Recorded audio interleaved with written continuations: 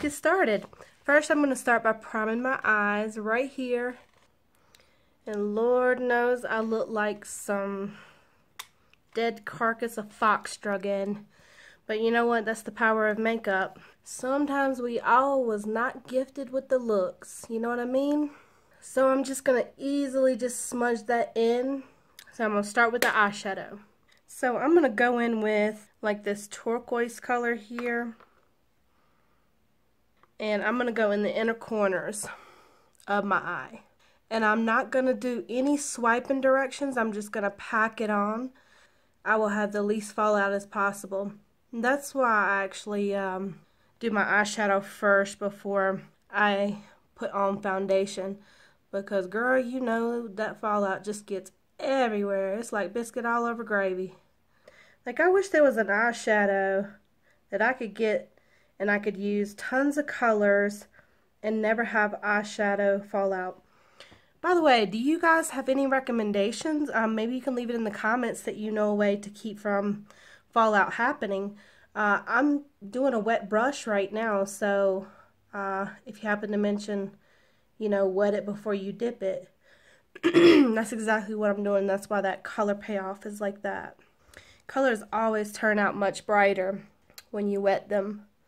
Now I've heard like BH Cosmetics, they have these shadows called baked shadows and full shadows. Supposedly you can use them wet or dry. I am definitely going to be getting some because I'm actually using BH Cosmetics brushes right now. And you want to check out that video I made about these brushes because these are so badass. But yeah, I did a review. And I also included a coupon I found too to save you guys some money. Because I know when I was ordering online, I wanted to save me some money. Because girl, you know our husbands almost kill us for what we pay for makeup. Most of us don't spend a mortgage payment on makeup within a month or two. So now I'm just going to go in with like a softer blue. It's just a lighter, softer blue. See, there's always some fallout. And you just make sure that's blended. Man, these brushes are so freaking awesome. I can't even tell you guys how many brushes I have that do not perform worth a smack. I mean, you gotta like feel how rough the brushes I was using. Alright, so now I'm gonna go in with the deep dark blue. I've mixed a little bit of black to go with it. So it's more like a haze blue. Put that right in the corner. See how dark that came out? And then I'm just going to continue it on right here. Like I am building a cat look almost. Oh man, that's what's so great about these brushes too. You can kind of just steer the eyeshadow right where you want. I like that. Wow, look at that. And look at how the color payoff is with these brushes too. I don't normally remember any of these colors being this pigmented. Look at that. That's just beautiful. So I'm going to take this just small blending brush and I'm going to blend the shit out of the top where it's got a really soft edge. I'm going to pull it up into my crease as well too. Right above it because I think I got like slightly hooded eyelids. Getting of that age. For some reason they want to start dropping. And you see how smoothly those colors are just combining in together? It's already a hella difference. Crazy how the difference is, right? That's why I start off darker too. And I'm going to blend down here just to make everything a little bit smokier. Man, these brushes, they just work so flawlessly. I love how they distribute the color. They're soft.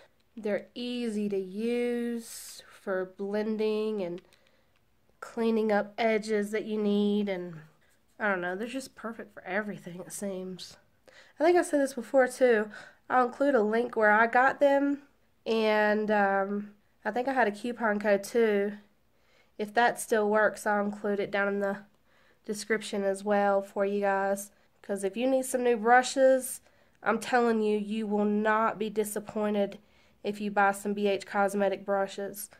I mean, I took the leap and I'm glad I did. So I'm just going to tone this top down real quick. So I've just got this little stuff. I've got it so many years ago from L'Oreal Illuminator. So it's just a super light, like shimmer pink. It comes with this shitty brush that busts out all the time, but I'm just going to throw it on there real quick to lighten up this, because I want to tone it down some at the top. I know this looks so unpro. So there you go. That's toned it down quite a bit. Now I know it looks hideous, horrendous right now, but wait till it's all did up. Then you'll see the full power of makeup. So now I'm just going to throw on some eye bristles. And I so need to reshape my eyebrows and pluck them. Like, I just ain't had time. I've been working on my new website, my Facebook group, my dang phone messed up for a while. Been working with the holidays and stuff, you know, so life been getting in the way and stuff. So I'm going to conceal under my eye. This is just the Instant Age Rewind. I love this stuff. It's so bomb ass. It's not even funny. Just going to throw that under my eyes, like so. So I'm just going to blend that in. Oh, and there was a thing I seen, Facebook post, I think it was, saying something about baking your makeup. Like what, like it's supposed to be like putting it on your face and then letting it sit for a bit. I don't understand it. I know I can go on YouTube and Google it, but I'm wondering, from your perspective, what do you think about that? Oh, yeah. And you know what? You can also share it in my makeup group, too. It's just a makeup group for girls that are inspired by makeup and stuff and, you know, help each other with tips. So I'd love to hear what you think. So I'm going to use the BH Cosmetics foundation.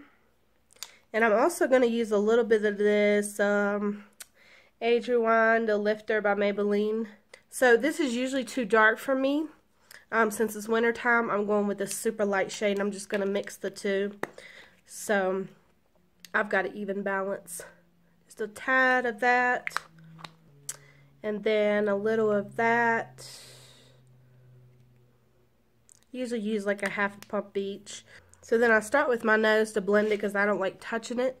So it really mixes the two colors together. I know that's so ghetto. And then I just tap it all over my face until I have it evenly distributed. And I seem like a brush better than a beauty blender sometimes too. What's your favorite? Comment below, do you use a beauty blender or do you use a blending brush? I love the smell of this BH Cosmetics foundation too.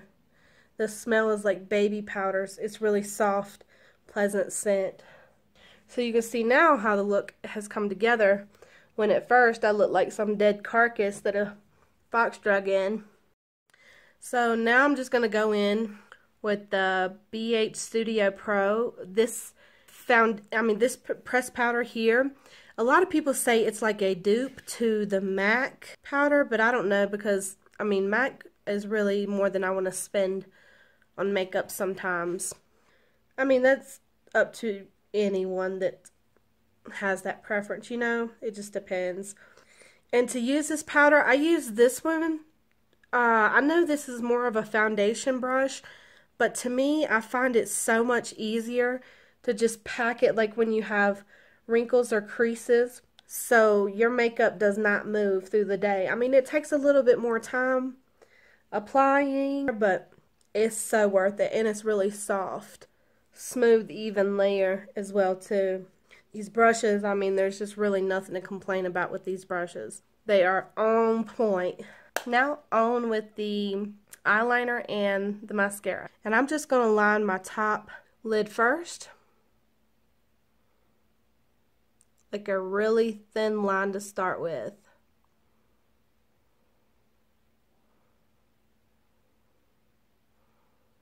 Man, it's so hard to talk while you're doing it, because you're like, if you mess up, it's going to mess your whole eyeshadow up, and then you got to start all over again.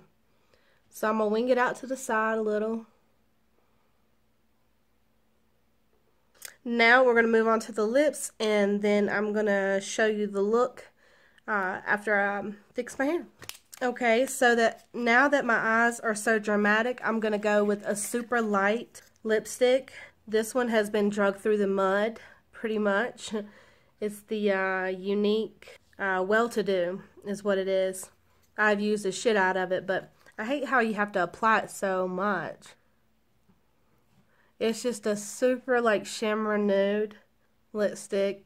I mean, it's usually off by the time I get out the house. And I was going to be trying this stuff called Lip Sense. You put it on your lips like 3 times, and you're supposed to wear it with gloss and stuff, and it's supposed to last like 16, 18 hours, something crazy like that. So I'm got it on the way now, but you'll see that video soon as soon as I try that out, because I have been looking for a lipstick that won't come off, and that's why I usually don't wear lipstick. I mean, what do you guys use? I need some tips and stuff from you guys as well, too. I would love to hear the different things, tips and stuff you have, because, I mean, there's always something to learn in the glam beauty community, you know. Make sure that you join my group so you can give me those tips and tricks that you use. Now, I'm going to go ahead and go do my hair, and I'll be right back and show you the completed look. Okay, so this is the finished look. As you can see, is now the power of makeup.